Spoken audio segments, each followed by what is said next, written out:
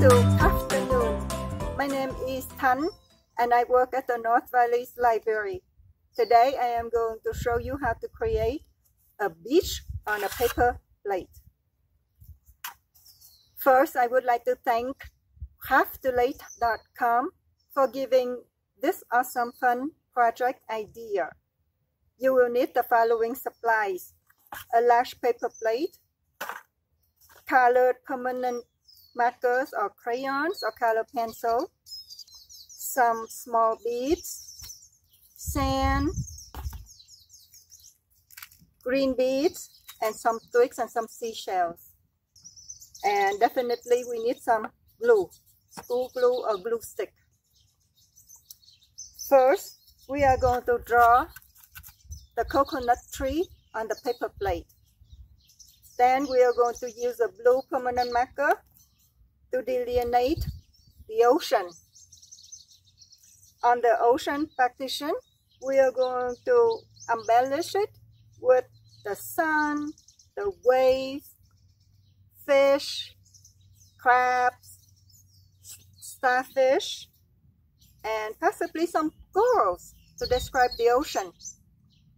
On the sandy beach side, we are going to draw the tent, blankets, a surfboard, a canoe with its oars, and not to forget a fire pit and a turtle nest.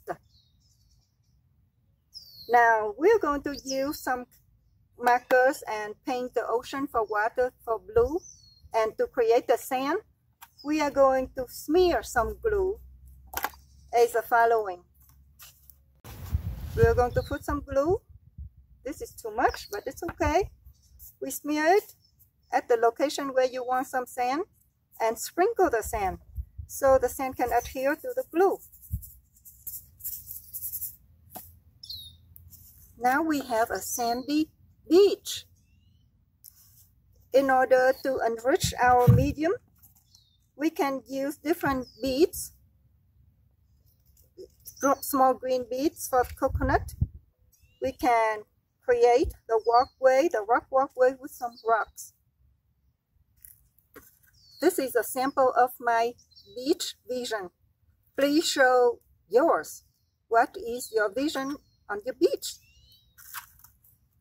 Thank you for joining us on this Crafternoon project. If you like this craft, visit our Washoe County Library Facebook page to see all the fun craft and STEAM projects. Thank you.